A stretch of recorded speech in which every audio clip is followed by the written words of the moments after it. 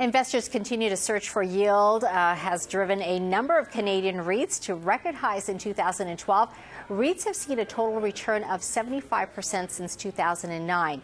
But will REITs continue to outperform the market in 2013? Joining us right now is Jeff Olin, President and CEO of Vision Capital, which runs a Vision Opportunity Fund focusing primarily on the Canadian real estate sector and invest in publicly traded equity and debt securities. Jeff, thanks for coming in today. Thanks for having me. The REIT sector, as you've just heard me say, has had a stellar year, but are valuations getting ahead of themselves?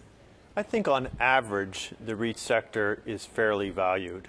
We find better value in real estate operating companies as opposed to REITs. We're a real estate fund, but actually have a very low weight to REITs, but a very high weight to real estate operating corporations. And what people don't realize is about half of the market capitalization in Canada are actually operating companies, including some of the biggest that you'd be familiar with, Brookfield Properties and First Capital.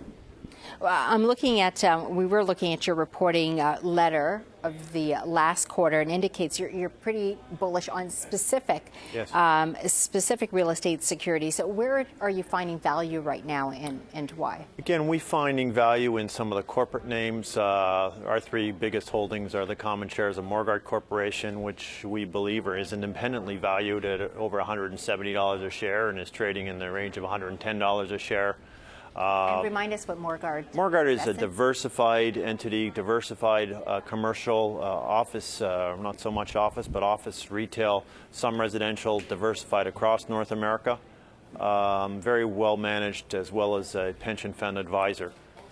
So that's one name. On the larger cap name. I'm sorry, what was the number you gave us there? You reckon its assets are truly worth what? Well, they're independently valued under new IFRS rules of higher than $170 per share. We think it's probably higher than that, but that gives minimal value to some of their prime land sites under IFRS. So on a pre-tax value, it's over $170 a share and trading around $110. So do you think there's $60 worth of free real estate going? Why is the market not catching on to that?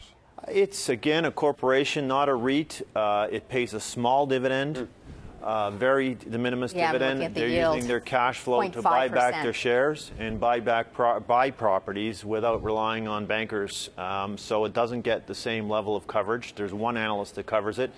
In contrast, they own 45% of a publicly traded REIT, Morguard REIT, which trades much closer to its net asset value, and they pay a big dividend, so there's a fair bit of analyst coverage as a result. So we tend to focus on names, whether they're large or small, that have inefficiencies in their pricing. One factor is they don't pay yield. Main Street Equities is another one, an extraordinary company that's growing from 272 apartment units in Western Canada to 8,500 a day, over $1.1 billion in asset value, with $10 million of net external equity.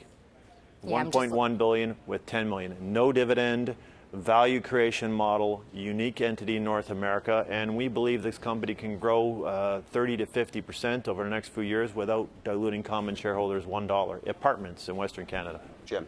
Jeff, I think George Soros said famously that people shouldn't forget real estate is really a strip of future cash flows with a discount rate. If in 2013 there's a shock to interest rates, a vibration that they will go higher, what does that do to the real estate universe? I'll give you a couple of answers to that. One is we believe, and history has proven, that supply and demand fundamentals trump interest rates, whether interest rates are going up or going down every time.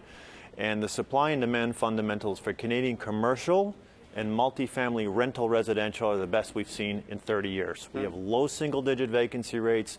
The Canadian banks haven't forgotten the 1990s. They've been very little speculative development, and the fundamentals are sound. Toronto condo market, a little bit scary, doesn't really impact our universe, but that's an exception. Vancouver housing market, but the low single-digit vacancy rates, people have jobs in this country, so they're working, they're buying stuff in retail centers, they need places to live. Industrial production, the fundamentals are sound. We don't believe there will be a spike in interest rates. And by the way, the spread between cap rates, or the property valuation equation, and long-term interest rates is about 100 basis points higher than has historically been. So in other words, investors are already pricing in a significant uptick in interest rates, even though we don't see it. The cap rate, of course, is the return you get from buying a piece of unlevered return. And there's a lot of focus on cap rates, which is a simplistic equation, is the net operating income or the profit, divided by the cap rate to determine value. A lot of focus on cap rates, not enough focus on what's happening to the net operating income. So what's happening in the markets to rental rates and supply and demand.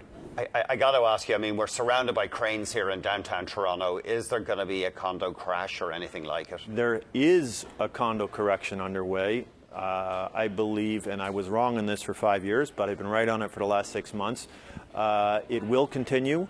There will be a meaningful correction. I do not believe it'll be a crash because what the condos are doing, 80% of condos sold in downtown Toronto are to non-owner occupied.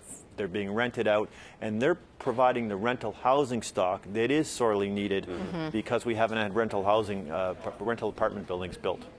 Jeff, thanks very much. I hope you'll come back soon because there's a lot of real estate areas we'd love to cover with you. Nice to have you. Thanks a million. Thanks for coming in, Jeff. Jeff Olin is President and CEO of Vision Capital.